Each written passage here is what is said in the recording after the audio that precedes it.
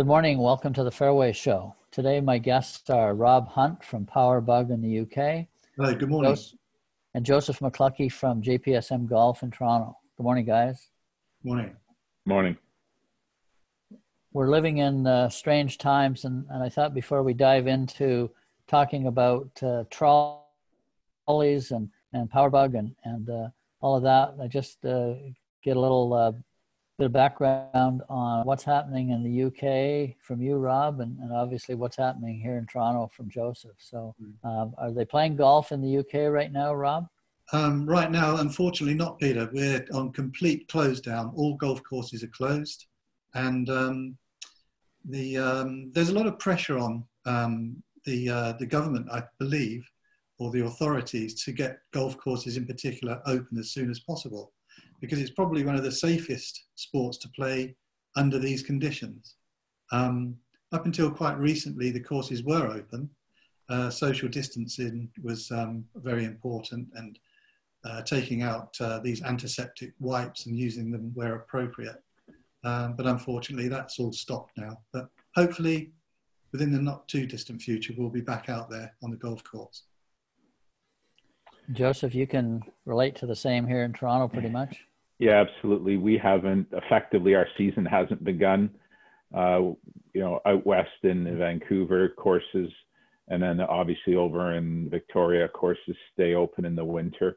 But mainly what we're seeing that's opened is sort of daily fee courses. Our higher end private clubs, and some of our sort of two of our top 10 are out in Vancouver.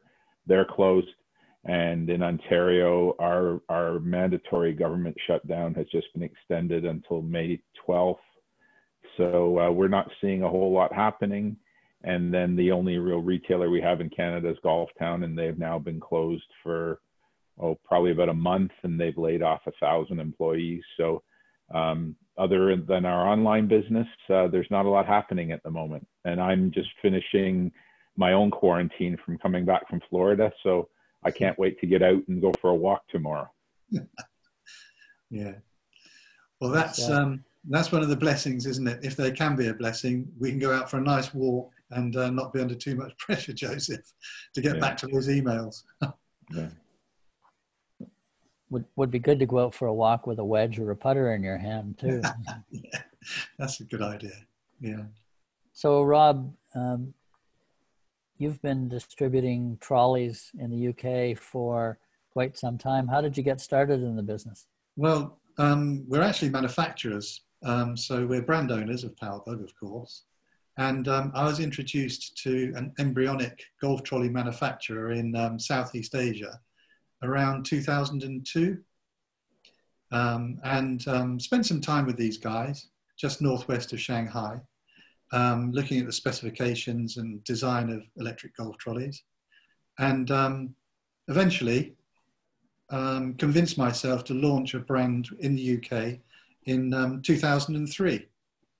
So it was a kind of an introduction into this embryonic company, as I mentioned, which gave me, it struck a chord. The guys there were very, very proficient and talented at engineering design, electronic design, very, very clever guys. And I just disposed of a business, and I suppose I was looking for something to do. And yeah, this got me going. So yeah, 2003, and the rest is history, really. So we started to bring the product into the UK. Unfortunately, the whole electric golf trolley sector was stigmatized to a certain extent at that time, because there's a whole bunch of electric golf trolley manufacturers in Southeast Asia exporting product to Europe, which frankly was of suspect quality. And retailers, high street retailers, Greengrass, and online retailers alike were selling product, and would experience at that time around a 40% rejection rate. So 40% of the product they sold would fail within the first 12 months, some a lot quicker than that. everybody got burnt, and that's when we entered the market. So we had a challenge to convince the paying public and the retailers that we had a product which was of excellent quality, it was affordable, and we could stand behind our product and answer any questions thrown at us, really. So it's very challenging. It's very challenging and very exciting at the time. Must have been crazy. Yeah. Joseph, you have an interesting story about how you got started in the business that involves your car being stolen. Yeah, the short version is I'd used motorized trolleys for a number of years because of back issues. And, but I worked in the gift and tableware business, and on my way home from a trade show one night, I parked my car to go to a bank machine. And when I came back, my car was gone, and so was my trolley. And so the short version is I went online to replace it, and I found the Stewart carts, because I'd put in, being Scottish, I put in remote control trolley, not cart, and the Stewart product came up. It wasn't available in Canada. It was out of the States, in Boston. I bought one, started to use it, had a background in sales and marketing with luxury brands, got this stupid idea, and you know, I guess we're 13 years later, we're the largest distributor of motorized trolleys in Canada. Mm.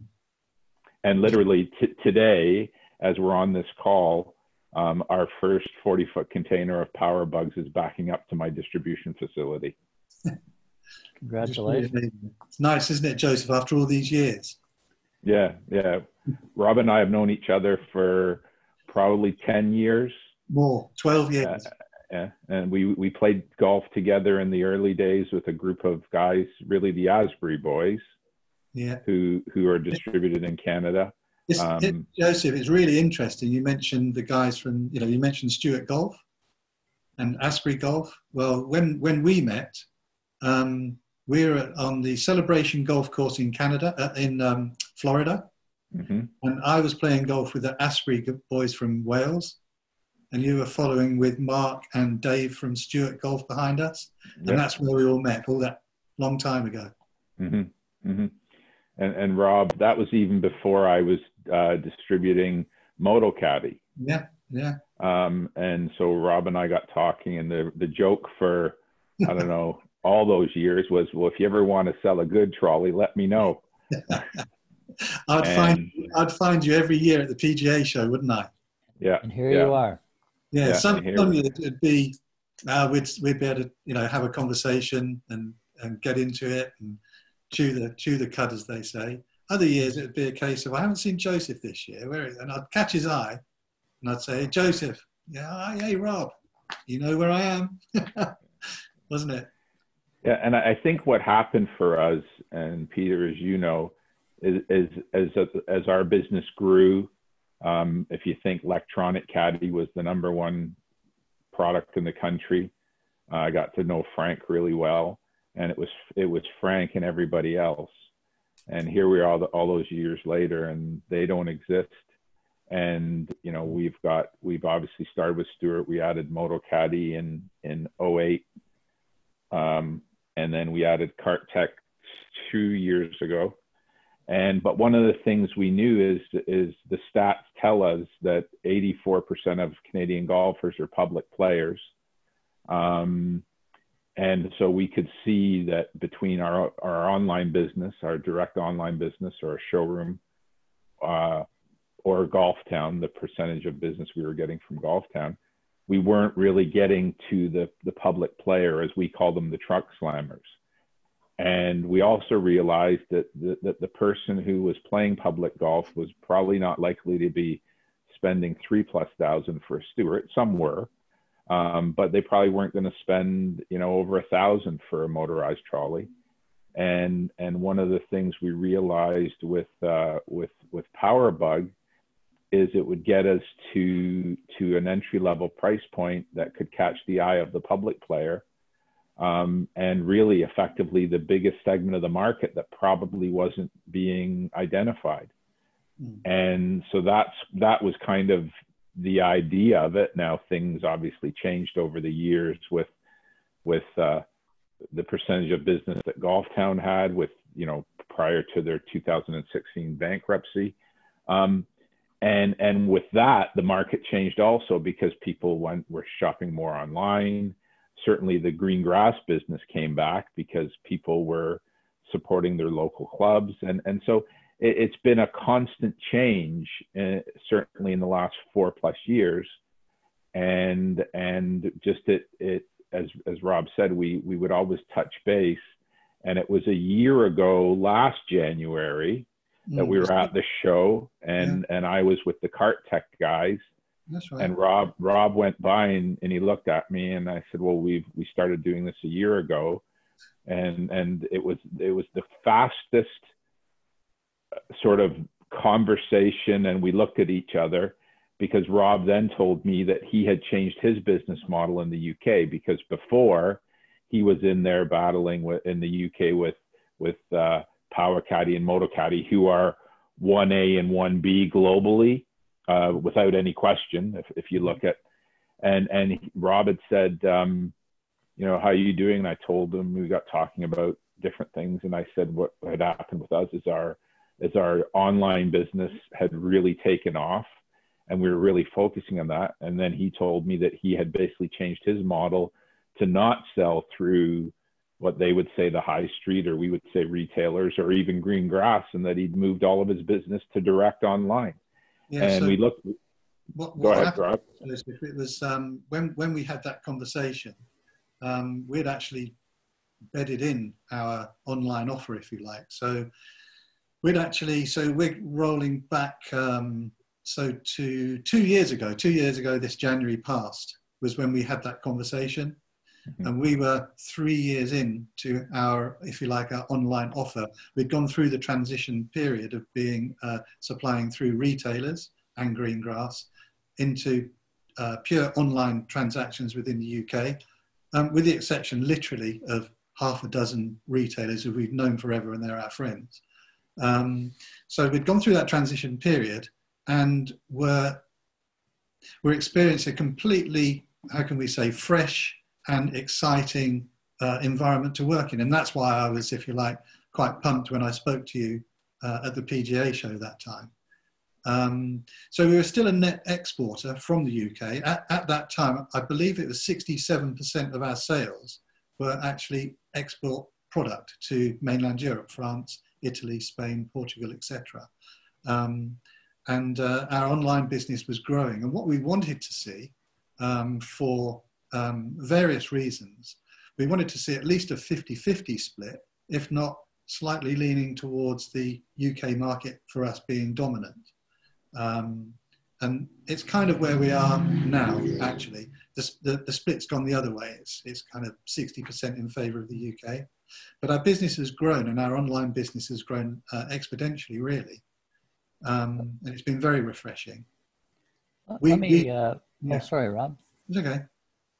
I was just going to say, I was just going to suggest that we back up a little bit, because you're both talking about, you know, how you kind of grew the business and got together, but I'm really interested in what the business looked like in the UK back when things got going versus what it was in Canada, because the timeline's not that far apart. I mean, you're talking 17 years ago, Joseph's talking 13 years ago, and yet the numbers indicate that over 50% of rounds played in the UK are played using an electric trolley, whereas in Canada we're stuck down around somewhere 8 to 10%. So there's a big gap in the way the golf cultures have evolved in the two countries. You know, I think going back to our early days, when we launched, it was very difficult to sell an electric golf trolley anywhere else than a retail outlet or a green grass outlet. Because our demographic has changed. It was the more mature golfer would use an electric golf trolley, and we weren't really online savvy. So to try to sell a golf trolley online was very, very difficult, if not impossible. And during that period to date, things have completely changed, where our demographics are changing. It's quite trendy to have an electric golf trolley. And, you know, we have our competition to thank for that, because the whole sector has got together and, if you like, upped the function game, and the product's really moved on. It's become reliable with the introduction of lithium batteries. We've all gone our own way with lithium and have our unique sales points. So the electric golf trolley has become vibrant and very, very competitive. And that's driven numbers. So that's kind of where we've ended up in the UK.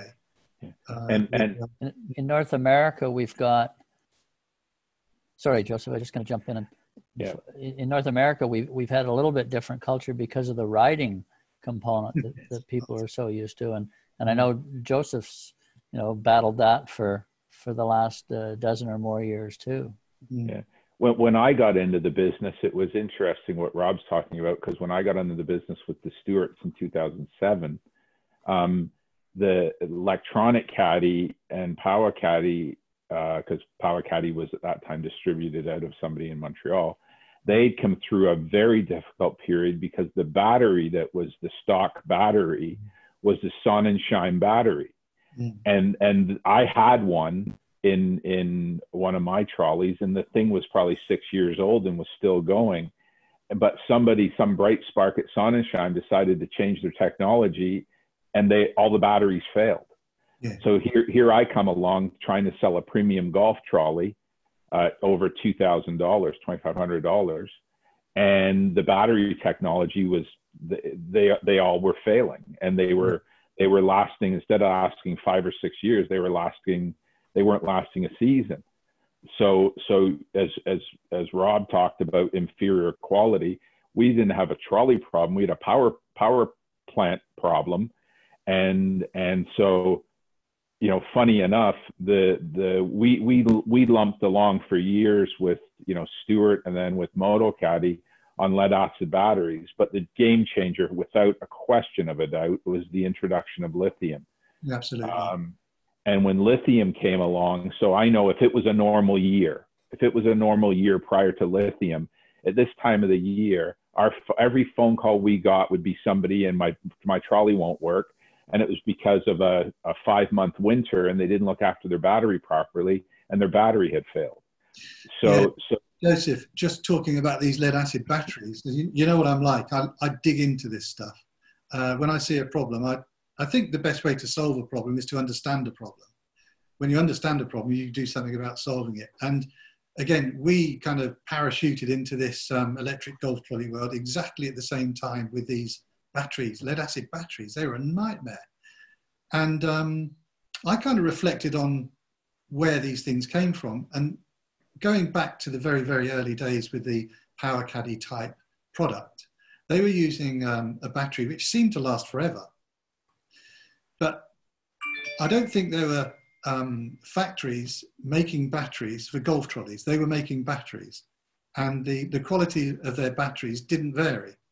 Then, because of the sheer volume of batteries being used in the electric golf trolley sector, these guys realized that they were selling a battery that actually was warranted for a period of time, maybe 1 year, or in Europe 2 years, or so for a period of time. And they'd over-engineered their batteries, because these batteries were lasting 5, maybe even 10 years in some instances. And I suppose if you put your commercial head on, why build a product which is lasting 10 years when really two years would be okay? And I personally believe manufacturers started making batteries for markets. So the electric golf trolley marketplace, how long do you warrant a battery for? 12 months. Well, we'll make it, we won't make a 5-year battery. We'll make something slightly less than a 5-year battery because it's more profitable. Yeah, that's probably accurate. Yeah, and that's where we ended up. Where we ended up. And back to Rob's point about when I got into the business, the demographic, my customer was 65 plus. And today, fast forward all those years later, our customers are now dipping into the mid 40s, as Rob said, technology and features and benefits have changed. The look of the product's changed. And now, I mean, it shocks me sometimes. And so people will say to me, oh yeah, your business must be growing because people are getting older. And my comment now is, yeah, that's what everybody says. And the reality is the complete opposite. It's people are getting younger. I call it a bit of the tiger effect, although it's come and gone, is that the tiger effect all those years ago, and it's weird when you think about it, all those years ago, when he changed the demographic or the makeup of golfers, younger people were getting into the game, and sleek and cool was savvy. And now he's gotten out of it. As far as all the people he brought into the game, a lot of them have got back out of the game because the spike, it's almost like the coronavirus, they're trying to flatten the curve, and it definitely flattened for us, but we've had nice incremental growth every year. But it's because people want to walk again. It became the tiger effect. Ultimately would be that golf was seen as a sport. It wasn't, as Peter, you'd know here, it was for round bellies and riding carts. That's changed. It's walking. And so interestingly enough, as much as we don't know how we'll come out on the other end of what we're dealing with, but really if only one person can ride a cart, if you're not living in the same household, there may be an uptick in use of the product. I know in speaking with my my business partners in the US last night, for the month of April, they will have their single biggest month in the history of their company. They will sell more trolleys in the month of April. He actually expects to hit it next week. He will sell more trolleys in the month of April than he's ever sold in any month in the history of his company. Wow, that's amazing. And it's because people, especially in the US, were well, you have to eliminate half the courses in the US because you can't walk them. You have to ride. But, you know, people are just saying, well, I'm going to buy one of these because I'm going to walk. Yeah. So go figure. Yeah. Rob, in the UK, walking's been an integral part of the game forever. Do most golfers transport their trolleys to and from the course, or Yeah. do they leave them there? And most golfers transport their trolleys to and from the course. Okay, so they're what we'd call trunk slammers. Trunk slammers, yeah. Most of us guys are trunk slammers. Yeah, okay. And of course, you know, I'm sure in Canada and the US, we're blessed with, we're surrounded by some amazing golf courses. Yeah, we travel all over the place, slamming trunks at the end of the day. Yeah. With our trolleys. The thing that really has set our sector alight, though, is the reliability and the design features of trolleys. They came out of the dark ages 25 years ago to modern day times, and you know we've seen that graphic of the ape going into a gorilla, going into a Homo sapien standing upright. Same kind of evolution period with the electric golf trolley, Joseph.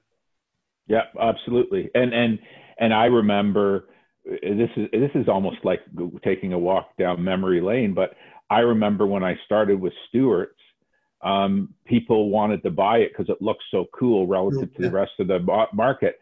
But the battery, the perception was the battery weighed more than the trolley. You know, you had a 32-pound unit and you had a 25-pound battery. And today, one of the things that's going to be our real point of difference with PowerBug is even though we have you know, the lightweight batteries with everything else, but one of the things with PowerBug is that mini lithium battery. It's the smallest battery available in the market. So we know you guys can see that on the screen, I assume. Yeah.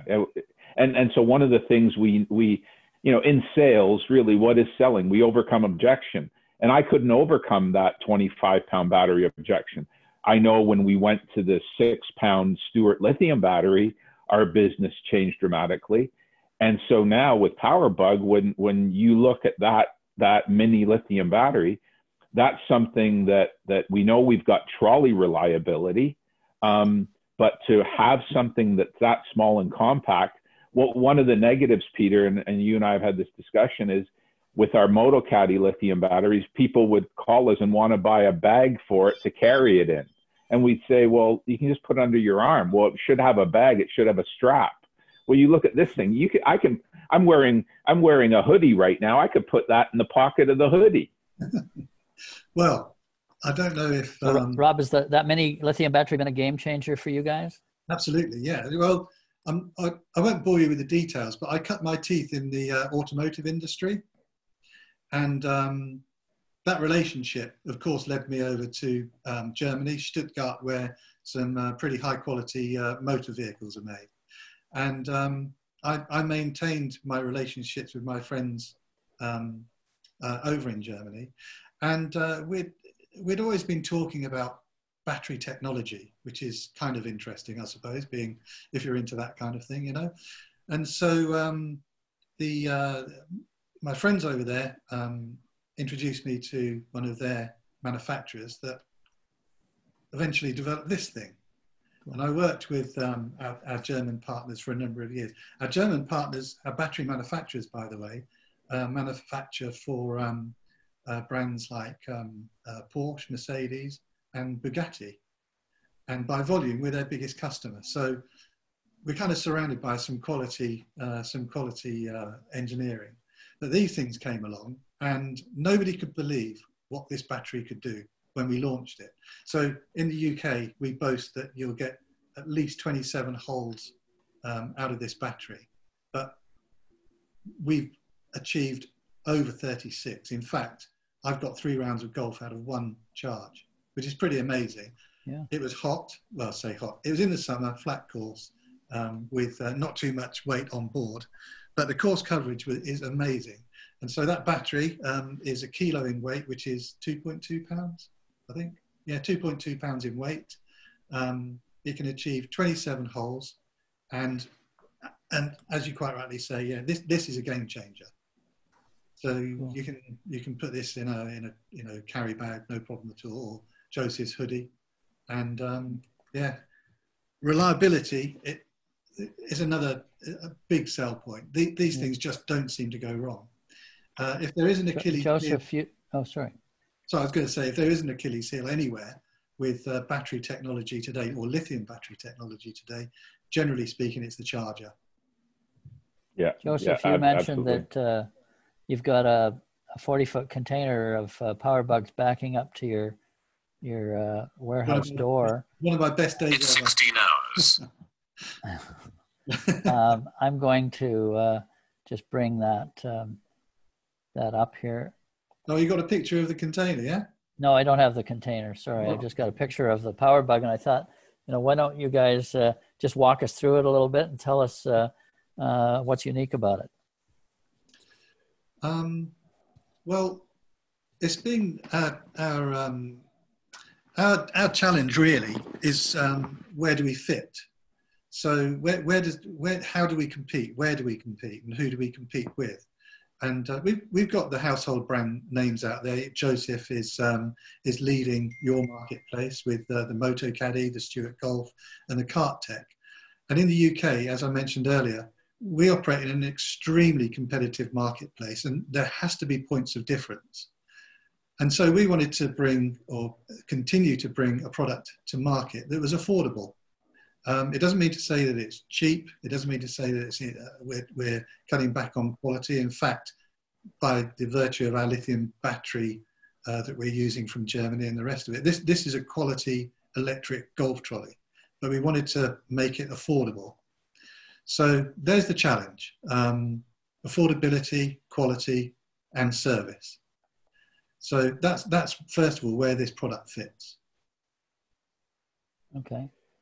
I think it, just to frame things, Rob, between MotoCaddy and PowerCaddy, what percentage of the UK market would that make up?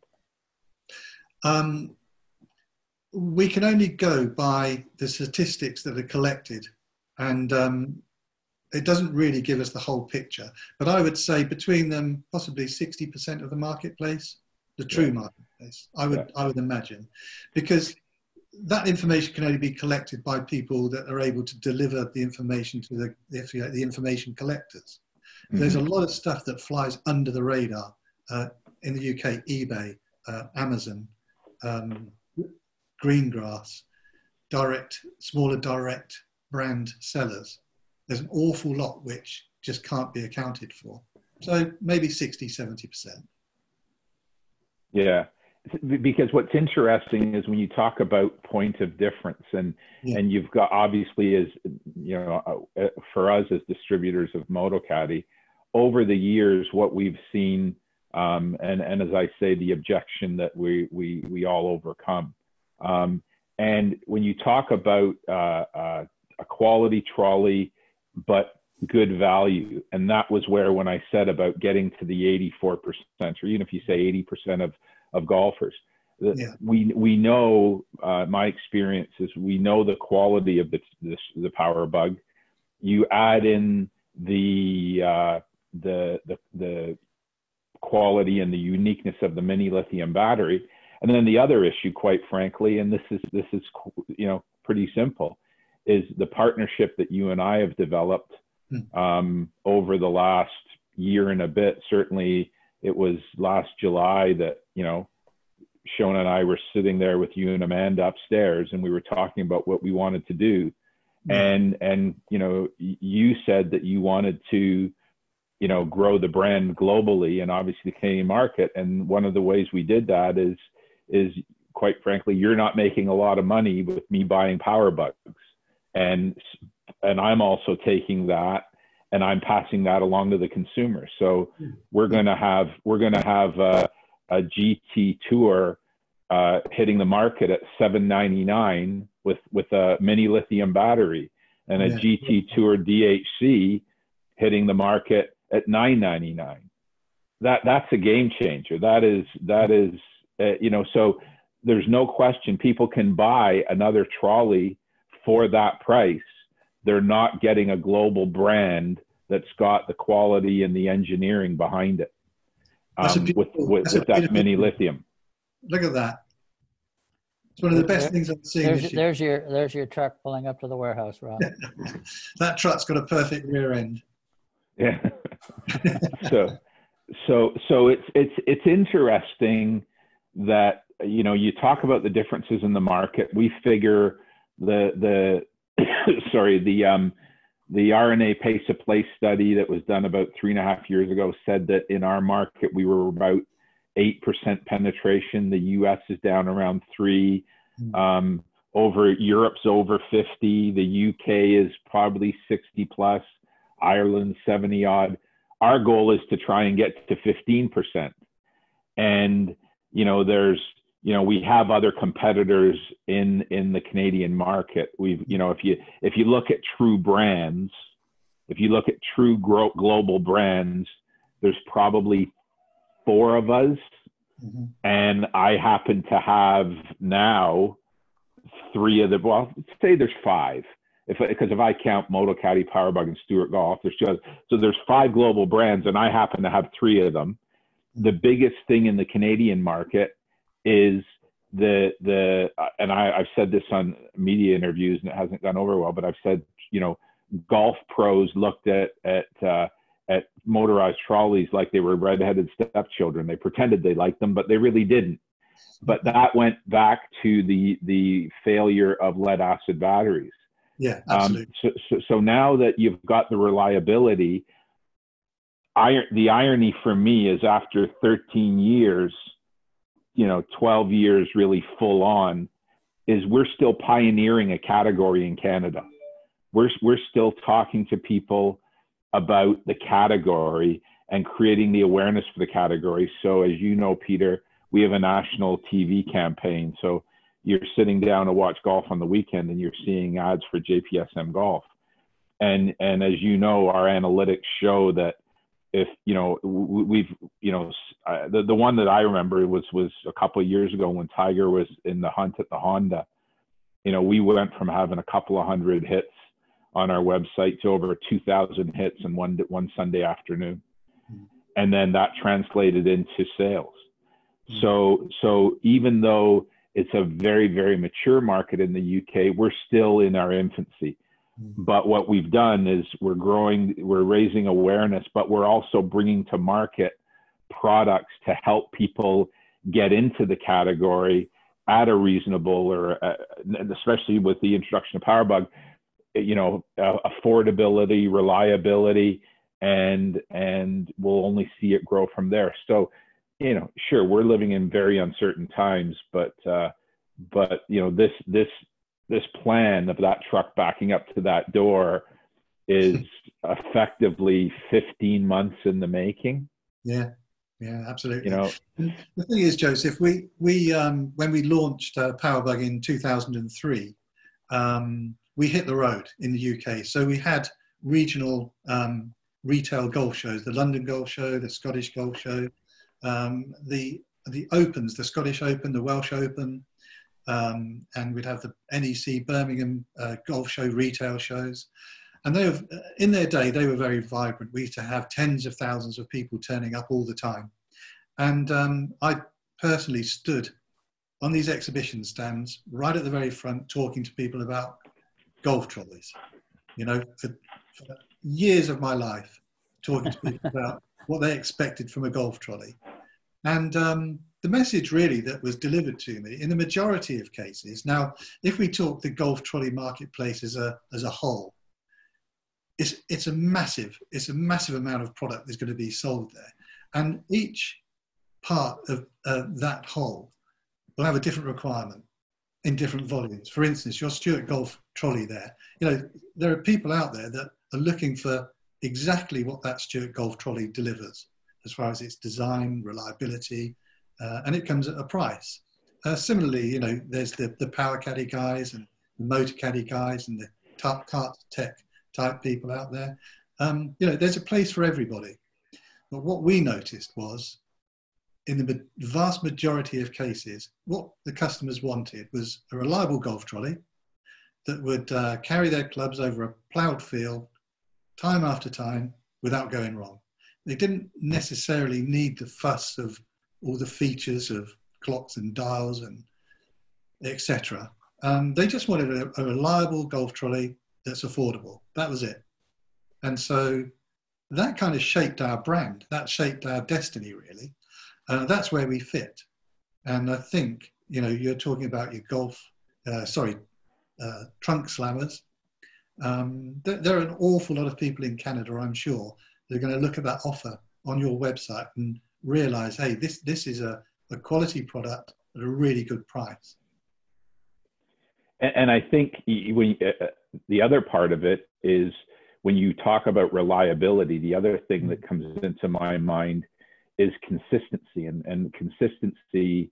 And we know now, after all these years, is we've got clubs that we deal with, and they will only sell products that we offer, because we know that we've got a committed staff that's there 12 months a year. I make a bit of a joke that we're not a man and his dog. We have this kind of funny thing where we have people come to our facility and they walk in and they look around, their heads on a swivel, and they go, "Oh, I didn't expect this." Yeah. And we go, "What do you mean?" "Well, like, I didn't expect a real business." Everybody thinks we're going to be selling out of the back of a truck or a garden shed, yeah. or whereas when they come in, and I mean, Rob, you've seen pictures, and Peter's been to our place many times, is our showroom's like a new car showroom, and that was the idea I had when I built it. But people walk in, and that, you know, we used to start at $9.99 and go up to over $4,000 with a Signature Series Stewart. Now people are going to walk in and start at $7.99 and go up to, you know, over $4,000. So the reliability of product and the consistency of us being in the business. So like I said, when I got in the business all those years ago and got to know Frank at Electronic Caddy, and I always, you know, respectfully say Frank was the godfather of the trolley business in Canada, and to look all those years later and look at where we are and they don't exist, it shows you how things can change. Yeah, absolutely. And actually, you make that comparison with, you know, your place in a car showroom, and me, as I said, cutting my teeth in the automotive industry. If you think about it, the way golf trolleys are now, there's a lot of similarities. Build quality, service that people expect, the type of component that we're using nowadays is, you know, it's along those lines, Joseph. And we look at the automotive industry, you know, the screens that we're using, the LCD screens, the kind of technology and the, if you like, the cultures that are brought into the electric golf trolley world. There's a lot of similarities between that and the automotive manufacturers. Yeah. I think, and Peter, you've seen it. I mean, all those years ago when with Fairways Magazine, when I was disproportionately spending money to build the awareness, you've seen the change. You've seen when you go and you play in your golf leagues and you see the number of people that are using motorized trolleys. And I remember I said to Frank one day, because I would call Frank because I was having battery trouble, and he was the one that was explaining to me. And one day I said to him, you know, can I ask you a question? Because he came up to me at my first show. My first show was the Toronto Golf Show, back in the corner by a pizza stand and behind a pillar. And Frank came up to me, and I was a bit skeptical of him coming up, and he was a Geordie, as David Wells used to say, Rob. And so he was a Geordie, yeah. And I would say, so one day I said to Frank, like, why would you help me? And he said, because the worst thing I can have is a bad competitor, because a bad competitor hurts the category. And this is a tough enough business. He says, and I think you'll be a good competitor. You look at it all those years later that, you know, we are where we are. And every year we get new brands coming in, and people go, oh, but that trolley's this price. And I go, well, let's see if they're around in 18 months or 2 years. And a lot of them have gone the way of the dodo bird. So it's interesting to see, to be here today, launching effectively. If you look at it, this is our you know, last week we launched our new website with PowerBug on it, but, you know, we'll be sending out press releases in the middle of a pandemic. And we don't know how it'll all play out, but it's interesting. It's an interesting situation to be in. Okay. Well, on that note, I think, unless you've got some final remarks there, Rob, I was going to say I'm going to wind this up, and thank you for being with us today. Yes, pleasure. If you're interested in getting more information on PowerBug in Canada, you can go to jpsmgolf.com. And Rob, thanks for being with us. Joseph, thank you for participating today. And join us next week on another episode of the Fairways Show. That's great. Thank you very much. And I'll see you guys later. Oh, we stopped recording. All right. Okay. Good.